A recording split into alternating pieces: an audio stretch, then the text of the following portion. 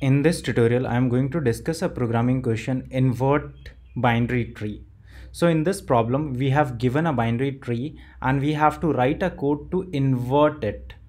And inverting a binary tree means we have to interchange the left and right children of all non-leaf nodes. For example, given this binary tree, and once we invert this binary tree, we get this tree. And how we are doing it? So let's say this is the root node and it has this left children and right children. So what we have to do is we have to interchange it. So we have to put 7 here and 2 here, and then the left and right children of 7 is 6 and 9. So let's interchange this as well. So after interchanging it, so 9 comes here and 6 here, and the left and right children of 2 is 3 and 1. So let's interchange them as well. So you can see after doing the after interchanging the left and right children of all node, we get this tree, and this is the mirror image of this input binary tree. So this is the problem statement, and now let's discuss multiple approaches to solve this problem. In this example, we are going to see how we can solve this problem using level order traversal. So the idea here is to traverse a binary tree level by level and also interchange left and right children of a node. So first this is a root node, and 2 and 7 are its left and right children. So first we interchange them, then 7 comes here and 2 comes here. Then the left and right children of 7 are 6 and 9, we interchange them. The left and right children of 2 are 1 and 3, we interchange them. So let's visualize this approach, and for level order traversal I'm going to use queue data structure. So what we can do is we first enqueue root nodes. So let's enqueue them, and then we have to visit each and every node level by level. So we run a loop while this queue is not empty. So initially we enqueue the root node, so it is not empty. So we poll them, so we dequeued them, and then here is the logic to swap left and right children of a node. So the left and right children of this root node are 2 and 7. So here I'm using one more variable which is of tree node type, in which I assign the reference of left node, and then in left, so in left children we assign this node, and in right we assign this node. So you can imagine like this 4, then 7 comes here and 2 comes here, and also we enqueue them in a queue. So now 7 is the left, so we enqueue 7 first and then 2, and also this is the reference. It means it's 6 and 9 also come here, and 1 and 3 comes here. In next iteration we dequeue this node and we take its left and right children and interchange them. So its left and right children are 6 and 9, so we interchange them. So 9 comes here and 6 comes here, and then we enqueued them in a queue. So 9 first left, then right, then 6. So now in next iteration we dequeued this node 2, and then we interchange its left and right children. So its left and right children are 1 and 3. So when we interchange them, 3 comes here and 1 comes here, and then we enqueued them in a queue. So we enqueued 3 and 1. In next iteration we dequeued this node, and its left and right children are null.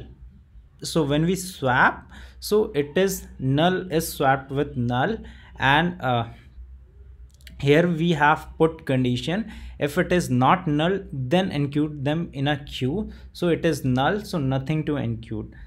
In next iteration we dequeued this node, and again its left and right children are not there, so we don't have to enqueue anything in a queue. So similarly it's for 3 and it's for 1. Then the queue is empty and we came out of this loop and we return the reference of root node. Now this tree is inverted, this binary tree is inverted. So we have solved this problem using this iterative approach. So we have solved this problem using level order traversal. Now let's talk about its time and space complexity. So its time complexity is big O of n. So we are visiting each node of a binary tree, and also its space complexity is big O of n. We are using additional data structure queue to to enqueue all the nodes in a queue, and then we dequeued it and we interchange its left and right children. So this is our first approach. Now let's see how we can solve this problem using recursion. In our previous example, we have solved this problem using iterative approach, and now let's see how we can solve them using recursion.